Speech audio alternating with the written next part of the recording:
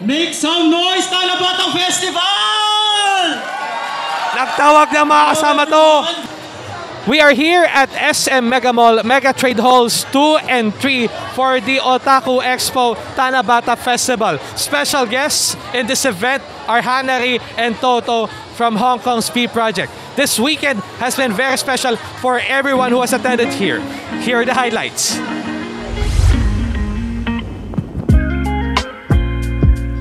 More than 50 exhibitors, a total of 72 artist booths, several featured cosplayers, and lots of activities attended by hundreds, if not thousands of congoers.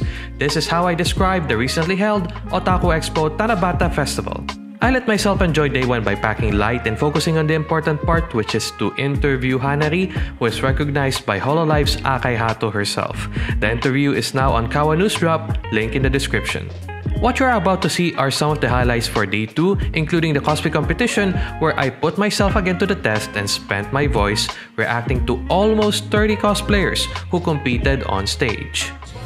I'm wearing Sekre from Black Clover right now, so I want to see Black Clover people. Are you looking forward to any fandoms this grace stage? Any game fandom? Game. Genshin. Game. She's looking forward to game cosplay, so like Genshin, Tower of Fantasy. Hello, I actually don't know that I will judge the cosplay competition. Surprise! So yeah, I'm really looking forward, especially to the new characters. Yeah, pati kami, hindi namin alam na mag-judge ka eh.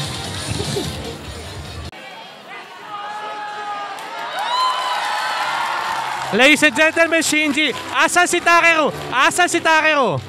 Anong gagawin ni Kuya dito? He's still moping. The last time I've seen him, he is still moping. And up until this time, he is still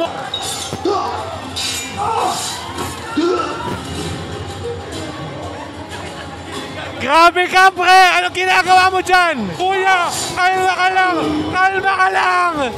May bukas pa! Kuya! What is happening, people? So ano gagawin niya sa trono? 3, 2, let's go! Let's go! He's the props! Let's go! And he's going to jump! He's going to jump! Tawalan siya! Akala ko kung anong ginagawa ni Shinji Ikari doon! What the hell? Assassin's Creed Origins. Give it a hand, guys! Wow, naawa ako sa props. Sobrang intense ng performance. It was really funny because I was actually wondering, why is Shinji going up on stage? I was like, anong gagawin niya dyan? Ba't mali ba ako? Do I? Ayan na! Umasinta na! Let's go! Let's go, malupit! Ratatat, reload! This is madness! Okay, this is the shield hero! He's getting into it! Nagwawala po siya! He's on berserk mode! Can you feel? Oh my God! Raptalia! Let's go! Oh my God! What a heartfelt moment! From Naofumi and Raptalia, Shield Hero, ladies and gentlemen! Raptalia, pagtanggol mo si Naofumi! Good job, you two! Good job! It's a rare cosplay nowadays sa mundo ng mga cosplay na Genshin Impact and soon Tower of Fantasy. We still have the Legends, the League of Legends. He's doing it.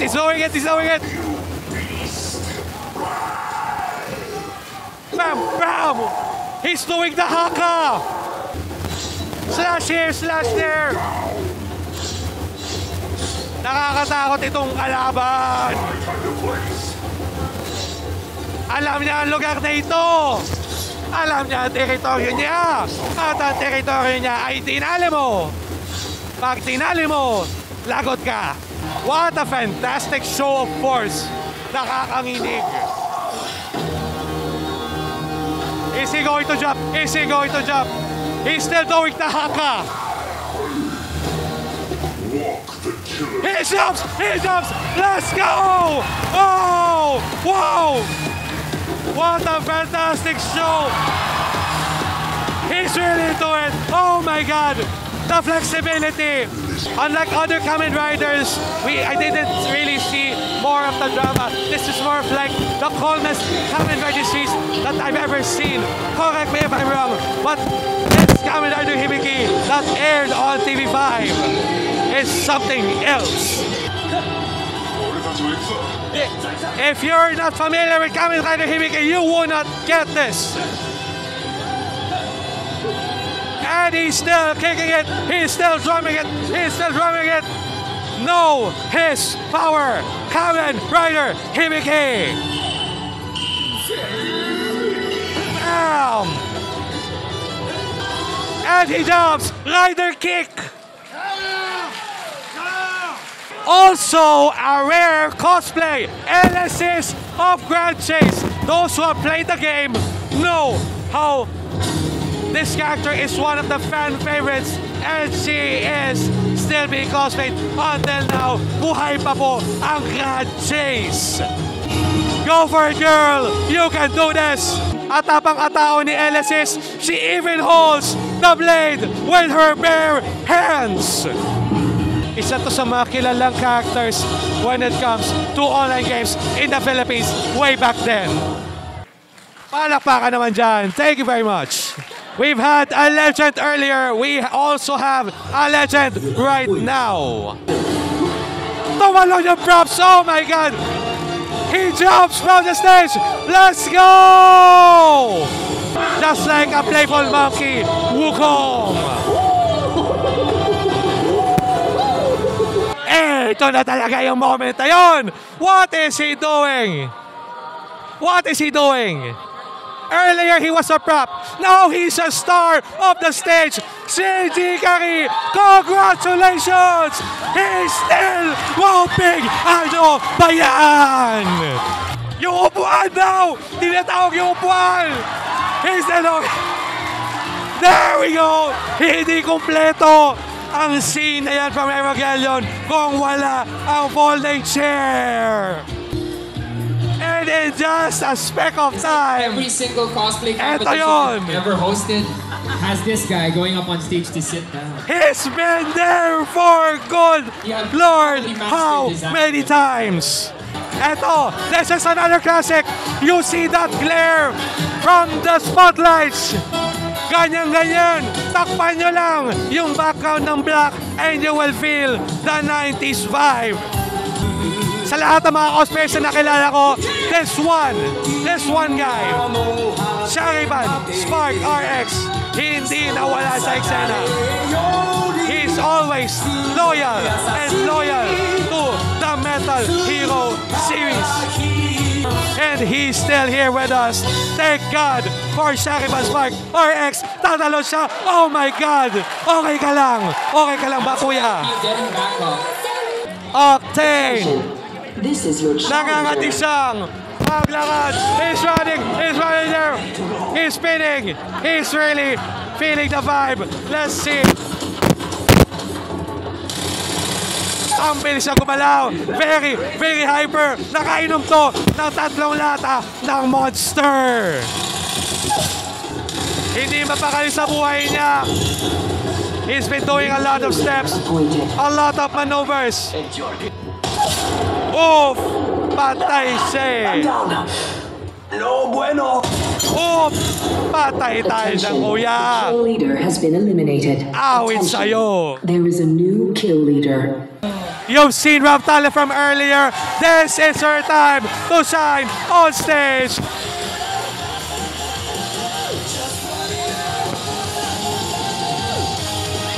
Let's go! Raptalia!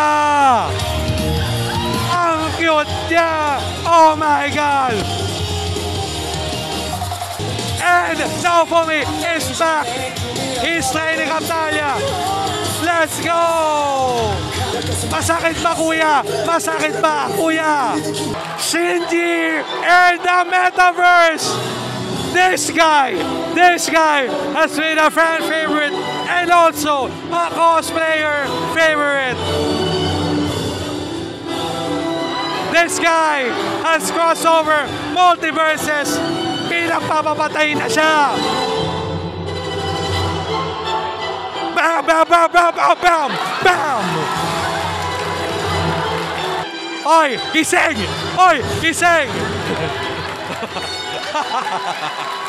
May gagawin ka pa! Magiging props ka pa ng cosplayer mamaya! Next up is content. This is an upcoming anime, Chainsaw Man! Good Lord! People are excited with what will happen with the anime adaptation, how it will be adapted. Let's go, Chainsaw Man! Meron pa tong climax. Ito na ang exciting part! Look at that! He's swinging maniacally! He jumps! He wreaks havoc! Ladies and gentlemen, beware the Chainsaw Man! Thunder breathing. Thunderclap and flash. 6-fold.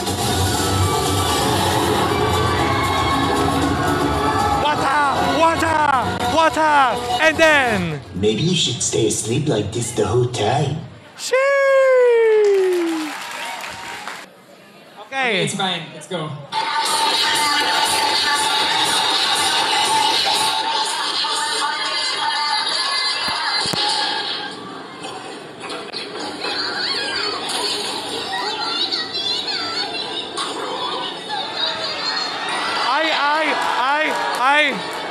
Wah! Pre! Ba't kaduguan? Pre! Ayan sa'yo! Ba't kaduguan? Oh my God! Ayan na siya! Pak!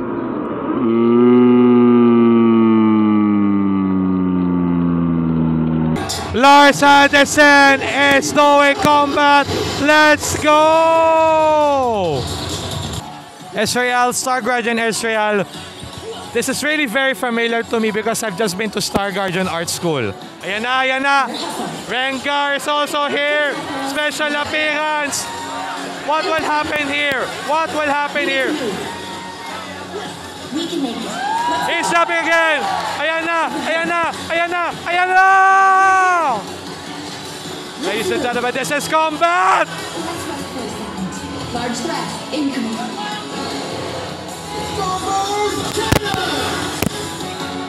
The portal is sealed. Good job. Woo! What a costume! Oh my God! I'm not familiar with this, but this was fantastic. Look at the LED lights. They're blinking. Look at the lights. He's swinging, slashing. Baka piling ko mahahagip tayo dito.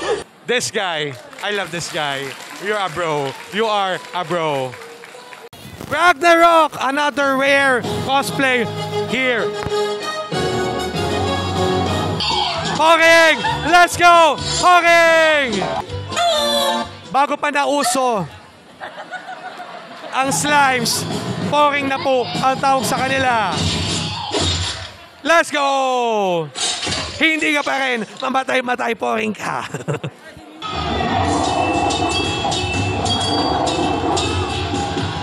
Ang bilis ng galaw niya. May slow-mo pa. And she does it again. And again. And again.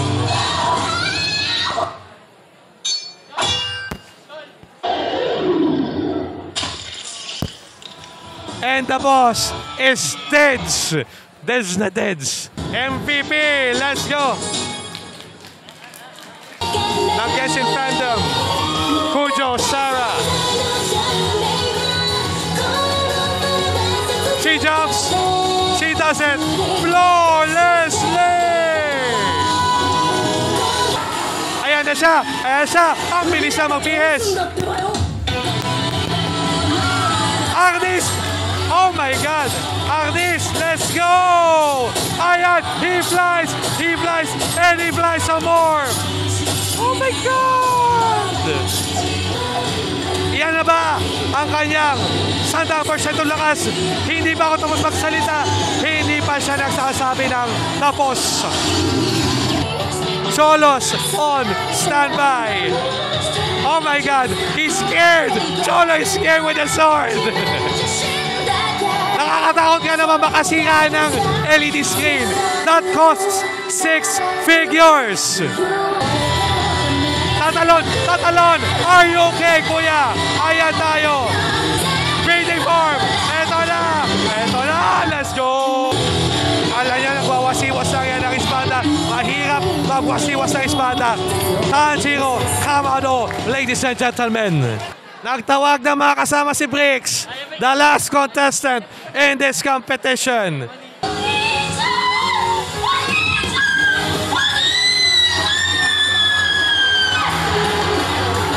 Oh my God! Ate! Ang tinis ng boses. Oh my God! Ang sakit sa tenga doon. But let's look at the fight here. Tatakas sila. Habulin sila. Oh my God! Oh my God! Let's go! Wala talaga. Wala pa. Ayan na! Let's go, baby! Oh my God! I think they're so creative and I love how they put so much effort into everything. Oh yeah, audience impact is really important. So the way they are really creative makes them, so enjoyable to watch. A question I had in mind as I prepared this video is this. Was it just me or there are several rare cosplays from past and present which are not characters from Genshin Impact? As you know, the current state of affairs in the cosplay community is that everyone is cosplaying well-written characters from the series. Let's go outside the halls to check the crowds. So ladies and gentlemen, Chisato and Takina, we having fun! Let's go! So sa mga fans ng Licorice Recoil, you have missed this! Yan o! Let's go! Sa dinami-dami ng mga cosplays dito, of course, hindi pa mawawala. Ito si Kuya. That is that cosplay though? So this guy here is an absolute mad lad. Pare, paano mo ito nagawa? Anong material to? It's only like illustration board and a tarpaulin. Tarpaulin lang. So magkano ginastos mo sa buong material overall? 20% is from the brain to make the meat. 20% is from the brain. Let's go. 20% is the money. So it's basically budget is like below 1,000. Ayos. Sige, solid. Sir, patingin na sign na yan. I just asked if you know the symbol. Yeah, it's the symbol na parating pinapakita sa chat ni Virgil ng Cometa Virtual Live. You know the VTuber? Virgil. Pagkatapos ng extension ng hiatus niya, panoorin mo siya sa YouTube, okay? Okay? Taas mo. Yeah. Oh! So sabi ko nga sa inyo, ang daming ganap dito, inside and outside the Mega Trade Halls, including this set with cosplayers, beautiful lights, and the beautiful Kizuna Ai herself. What you're witnessing right now is a cat and dog cosplay competition. Sakto lang kasi ito na yung last contestant ng cat and dog cosplay competition. We've seen Tanjiro, we've seen like Chainsaw Man, the Pug, and now we're looking at Superman. Let's go! And I believe this is the biggest artist alley na nandito ngayon sa Otaku Expo Tanabata Festival. We have lots of artists here and they do stuff such as VTubers, the Genshin merch, the keychains, so on and so forth. Ang dami. Also, at this end is the cosplay alley. Mga cosplayers naman, they're selling cosplay prints, so on and so forth. You can meet them and greet them here. Ang mga nandito sa Cosplay Alley, we have Leah Bear, we have Katie Keiki, we have Zach and Roxanne, we have Ponpon Me, marami sila dito. Also have Ichigo Osagi here. So, ayan they're crowding out that area. Nilulubos ni Kuya, Diyos ko. Oo. higa na. Aray katulog. Ayan! Ayan! Let's go! Ayan! Woo! Woohoo! Pambihira. Ibang klase. Kuya, okay ka pa ba? Buhay pa si Kuya! Let's go! Mega Trade Hall has been synonymous with jam-packed cosplay events, so for me, it felt it's already a norm. The Mega Mall, after all, is a convenient place to converge, smack dab in the middle of EDSA. At the end of the day, I enjoyed hanging out with everyone. So sa mga pumunta dito sa Otaku Expo Tanabata Festival, this is another weekend na babaunin nila sa kanilang mga alaala, especially when they post the photos on Facebook, and so on and so forth. With that said, my name is Jay, this is Keepsakes, I'll be seeing you in the next events.